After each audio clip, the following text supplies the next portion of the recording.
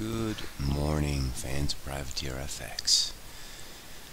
We are coming at you Wednesday, December 11th. Effectively 7 more trading days in the year for us.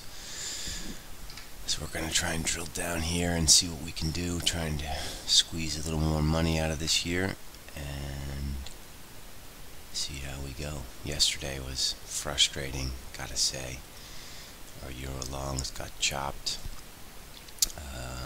got paid in dollars R, but in the end the number of shekels on the right part of the ledger was pretty small, and so that's quite annoying. Going into today, we have to just kind of, number one, look at the sterling. What a clusterfuck that is.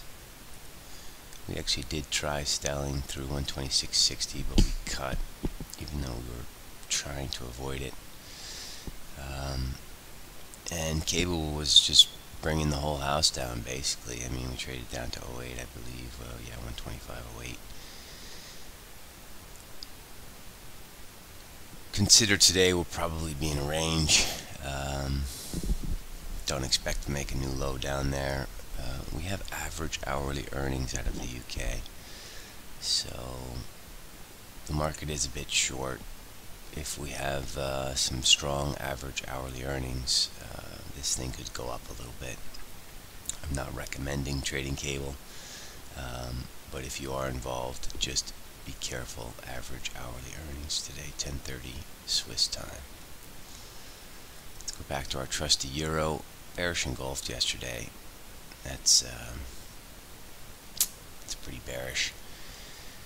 There's going to be stops below 50 today, and the story for euro lower is sort of, I would say, equal to the story for euro higher. Yesterday we talked about higher euro because the market is short, because President Trump might get impeached.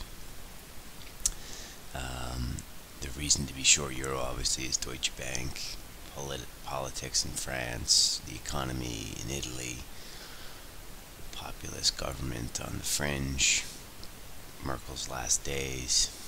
I mean, you could kind of go on the short side.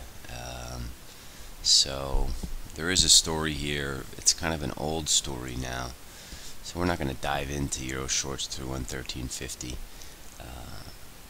I just wanted to mention it because there's, I wouldn't say equal and opposite cases to make in euro dollar here at 113.67. But what I am saying is just be open-minded. Don't marry anything, and see kind of what the story of the day is. Obviously, the story of today is, May is going to restart Brexit negotiations. That clusterfuck continues, and equities. Equities crashed through 2600 yesterday, as we expected. Went down to 25.83, but did not hold. Cruised way back to close up at 26.40, 60 handles back higher.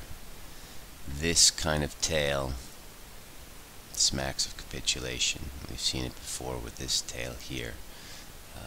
After this guy down to 05, we went up 200 handles. I'm not expecting this to go up 200 handles. Can it go up 20, 30, 50 handles? Absolutely. Also, can it go straight down? Yes. Where does that leave us? It leaves us square, and we're just waiting for a better setup.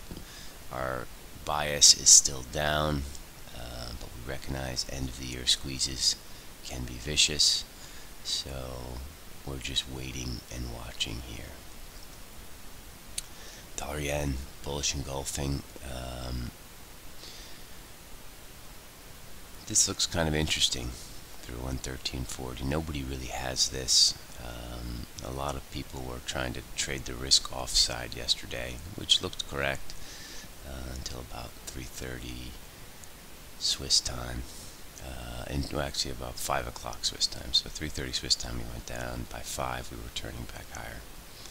But this is now a pivot, this 113.40. We're going to try and get long dollars if we revisit these 113.37 highs. If we're not going to pre-trade this, We don't have much conviction with this, but technically speaking, this actually looks pretty good. And so if the story comes good, as in stocks continue to cruise higher, perhaps oil goes a bit higher, and bonds go lower, we are not afraid to buy dollar yen on a high one today. Speaking of fixed income, we're short boons. Did not bearish engulf this yesterday, but I think this is going to open with a small gap lower today. This 62.95, 98 to 93 area is interesting. We think boons are going to turn, as we do think all of the fixed income. You see 10 years are yielding 286 now. This is a 10-year yield. And let's go to the price on the long bond. Printed a new high yesterday, as you would expect, with equities collapsing, but then had a red day. Price is below 143.07 today, and you might suggest that this has finally turned. Let's look at the yield on the 30. Whatever it is, it doesn't make sense. 312, 313.